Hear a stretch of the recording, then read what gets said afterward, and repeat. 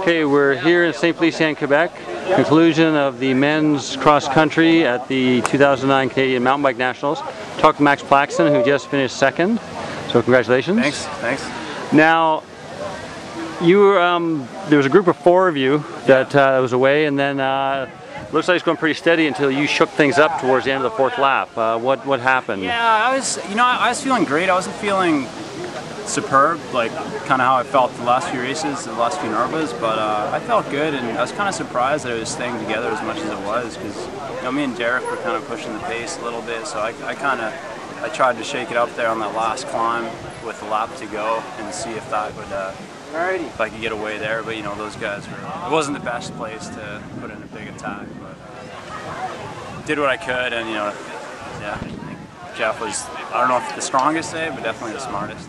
So what happened there? Because obviously you got a little bit of a gap, and then Derek came up, and then Jeff came up, and then next time we saw you with like about 1.5 kilometers to go, Jeff had a little gap on you. Yeah, basically I put that attack in, got a little gap, and then through the feed zone there's that headwind, so it's hard to really get away there, and then they caught up to me, and then we just kind of, the 3 of us just cruised, and then Derek kind of put up the pace a little, and then he didn't really open up the gap, but then Jeff kind of on the start loop, that little section where we come on the start loop, Jeff just put in a huge attack.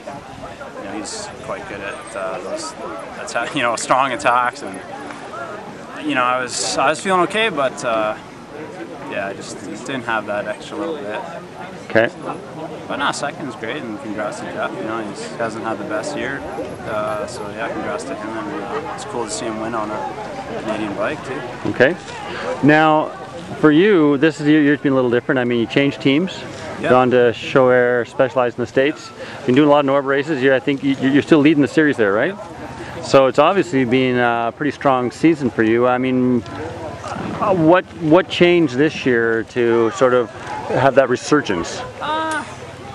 Yeah, it's been my best year, I think, ever. I've just been kind of, the goal at the start of the year was just to be consistent, just keep the bike together at the race, and kind of try and keep the form steady throughout the season, and so far it's been good. I think the biggest change is changing teams. The Rocky Mountain's a great team, and thanks to the people in charge there for a good 4 or 5 years I had there, but I think change is always good, so I think it was just good to be around some new people, and just some fresh faces. And it's been a great season. Like I said, I won my first Norba in Colorado Springs there, so that was amazing, and it's been a great season. So anything more, I think will just be just icing on the cake for me.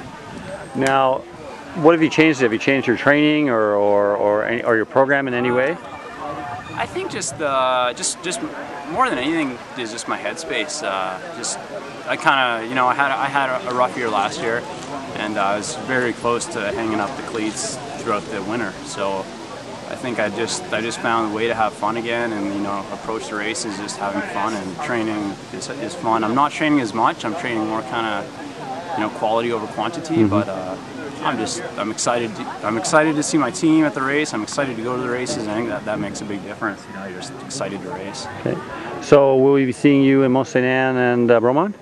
Oh, for sure. Yeah, I'm going to go home tomorrow and get some good training in, and then I'm really looking forward to the 2 World Cups and the two World Cups. Yeah, and or the 2 US Cups. US Cups that, and then hopefully Worlds. I hope so. Yeah, it's looking good. If I can keep it up, that should be good. Yeah. Good. Well, thanks a lot. Yeah, thanks, Rob.